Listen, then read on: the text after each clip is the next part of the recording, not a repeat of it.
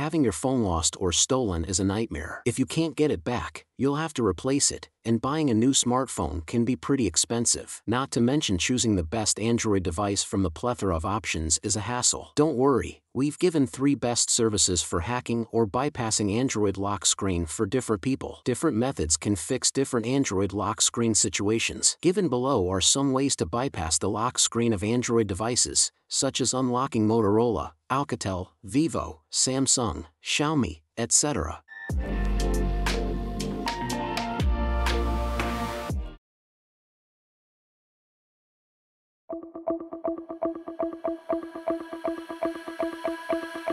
This method is most suitable for novice users and who have forgotten their account information. To unlock forgotten passwords, like PIN or pattern lock, we will first recommend DroidKit, Android Phone Toolkit, a complete Android solution that can unlock a locked Android phone with just a few clicks, and it has helped millions of users bypass its locked screen without any skill difficulties. And you can check its features below. You can use it to bypass any Android screen lock, like digital passcode, pattern, PIN, fingerprint, face recognition, etc. Only a few clicks and minutes are needed. No technical knowledge requirement. You don't need to root your device, so your privacy will not be leaked at all. You can unlock any phone password, including 20,000 plus models of Android phones and tablets like Samsung Galaxy, Huawei, Xiaomi, Sony, etc. Besides, DroidKit gives you more options to recover data after factory resetting your device, a Google account, etc. And you can also use it to bypass Google verification. Step 1. Get the latest version of DroidKit and launch the tool on your computer. Now on the welcome page, go to the screen unlocker mode to initiate the progress. Step 2. Connect the phone to the computer, then click the Start button. Step 3. DroidKit will detect your device and start preparing the configuration file.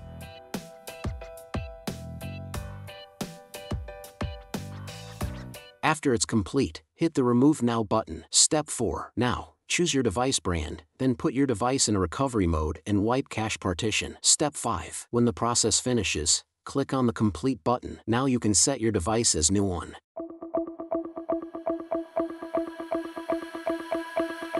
This method is suitable for users who still remember their Google account. Android Device Manager, also known as Find My Device or ADM, is developed by Google to help remotely locate, lock, or wipe Android phones. Android Device Manager Unlock is probably the second best service that can be used to bypass Android lock screen on locked Android smartphones and tablets. Using this service is very simple and can be used as long as the user is logged into their Google account. The service can be accessed and used on any device or any computer. Before using Android Device Manager Unlock, there are some prerequisites that must be met. 1. Enable Android Device Manager on your phone. 2. Enable location services from your phone settings. 3. Link it to your Google account. Next, follow the steps to unlock. Step 1. Navigate to Google, then open Security from Settings option to turn on Find My Device, ADM. Push the sliders on Remotely Locate this device and allow Remote Lock and Wipe to the right. Step 2. Go to Find My Device and log into your Google account. Step 3. Enable location access on your phone by going to Settings, scrolling down to Location option, and turning it on. Step 4. Open the Android Device Manager website on a browser via Mac/PC or other mobile phone and log into your Google account. Step 5. Select the device you wish to unlock and click on the Erase Device option. But if the device is offline or turned off, you cannot get the location of the phone when it is lost.